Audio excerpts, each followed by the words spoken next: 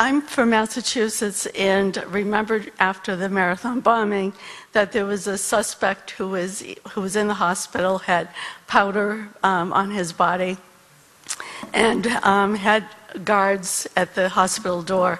Obama came in, I think, the day or two after, and this person was released to, I think, Saudi Arabia.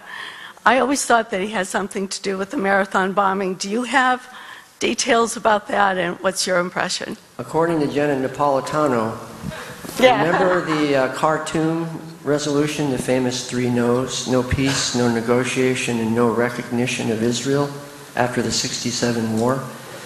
Jenna Napolitano did that before Jeff Duncan in the Homeland Security Committee on the 18th of April, 2013.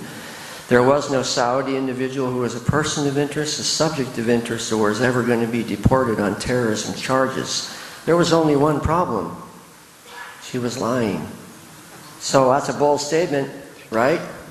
Well, how would I know it? I told you I used to work at the National Targeting Center. I had the evidence in my hand. I knew she was lying. And now that person that says the Department of Homeland Security said doesn't exist is suing Glenn Beck right now. This is an intrusion of Sharia law, slander and defamation, ghibah, which is a capital offense, through the auspices of the Saudi government against an American citizen. The judge just ruled on the 10th of August that he has to disclose his confidential sources. Well, who might that be? And what does a foreign government or a foreign national have any standing in an American to sue for an American citizen? Regardless of what you think of Glenn Beck, he's still an American citizen. Al-Harbi was a real person. Despite all the efforts to the contrary of the administration to erase him, they waited just a little bit too long. And that's actually why I was under investigation the last part of my career by 3 different agencies. And that's why I call the chapter in the book Invisible Shrapnel.